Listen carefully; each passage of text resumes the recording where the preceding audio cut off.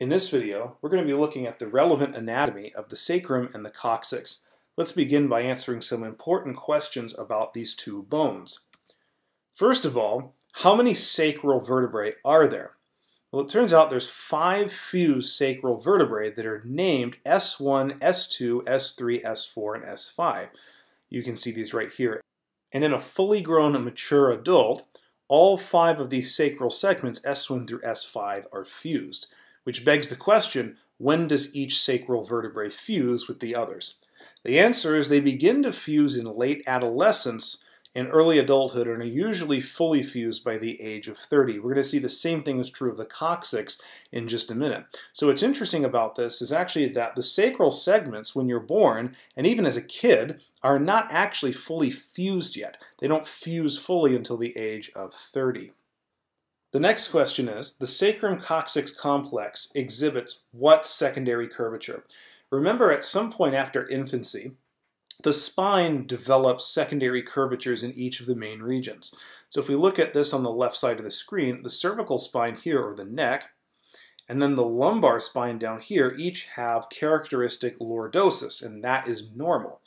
Also, the thoracic spine has a normal kyphosis. So that begs the question, what is the curvature of the sacrum and the coccyx? Well, to me, it looks most similar to the thoracic spine. And so we can say that it's going to be kyphosis, similar to the thoracic spine. And what's nice about the entire spine is it just alternates. So lordosis, kyphosis, lordosis, and then kyphosis. If you're asked about that, if you know the other 3 segments, well, you know that it just alternates every different segment. So the sacrum and coccyx collectively have normal kyphosis. And it's also worth mentioning that in males, the sacrum is a little bit more anteriorly tilted, and in females, it's a little bit more inferiorly tilted. Now, inferior to the sacrum, we have the much smaller coccyx. So how many coccygeal vertebrae are there? Well, this one is different than the sacrum in the sense that there is some genetic variability. Generally speaking, there's always 5 fused sacral segments. But in the coccyx, it can range between 3 and 5 fused coccygeal vertebrae. And these are termed CO1, CO2, and CO3. Obviously, we can't use the term C because that's already designated for the cervical spine, so we have to say CO for coccygeal. And again, when does each coccygeal vertebrae fuse with the other segments? Well, they begin to fuse in late adolescence and early adulthood and are usually fully fused by the age of 30. That's exactly what we saw for the 5 segments of the sacrum. And what you see right here in green is the sacrococcygeal joint. This is obviously a joint between the sacrum and the coccyx, more specifically S5 right here and CO1.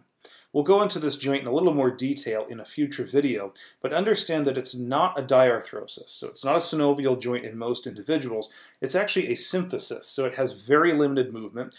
There are no muscles that actually produce this movement. In fact, the only movement it has is very slight passive flexion and extension that has to do with pressure in the abdominal cavity. And that pressure is what builds up when you're undergoing defecating or coughing, sneezing, etc. Okay? And anything that involves the Valsalva maneuver. And now for some more anatomical questions. So number 1, what structure sits atop the sacral base? So what is the sacral base? Well, if we look at the anterior view of the sacral base is really just a platform on which the vertebral body of L5 sits. Okay? And again, you can see the sacral base more clearly from an anterior view. And then, what structure articulates with the sacral superior articular facets? So you can see the facets in both views, anterior and posterior. When you look at the anterior view, you're looking at the side of that facet or process that is not articulating with the other bone in the joint. When you're looking at the posterior view, you can see that surface that articulates with the other bone, and that other bone is the inferior articular facet of the L5 vertebra. And so the superior articular facets of S1 that articulate with the inferior articular facets of L5, not shown here, form the zygapophyseal joints or facet joints between the lumbar spine and the sacrum. So those are your articular facets, and know that those are synovial joints. Now, what structures articulate with the sacral ala? So here's one ala over here. This is the left ala, and here's the right ala. And the structures that articulate with those are the ipsilateral ilia of each os coxa. Remember, the os coxa is 1/2 of the pelvis. So the pelvis has 2 ilia. And so, again, the right ilium articulates with the right ala of the sacrum, and the left ilium articulates with the left ala of the sacrum. What articulates inferiorly with S5 right here? Well, that's going to be CO1 of the coccyx. That's the first segment of the coccyx. And this joint right here, as we mentioned before, is the sacrococcygeal joint. Again, we'll go into that in more detail in the next video. Now, what structures pass through the sacral canal moving inferiorly? We can't see the sacral canal in an anterior view very well, but we can see it in a posterior view. Here's the opening of the sacral canal on S1. It exists posterior to the base of the sacrum, in between the articular facets, that is, superior articular facets of S1.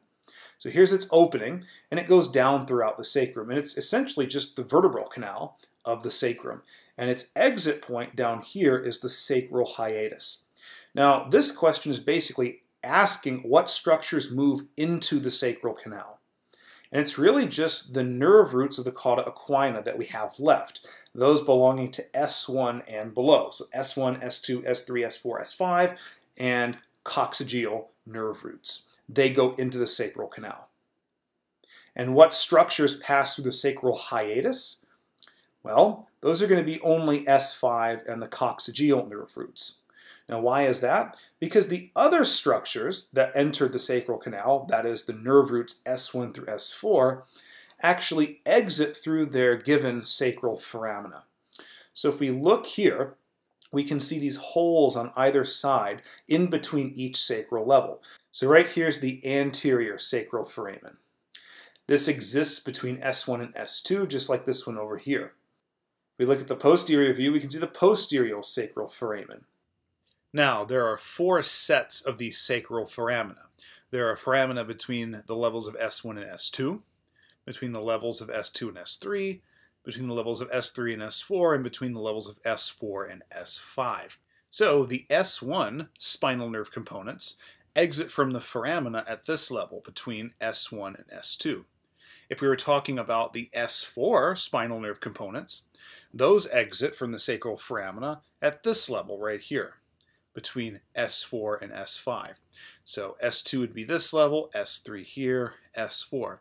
So the lowest level spinal nerve that exits from the sacral foramina is the S4 spinal nerve.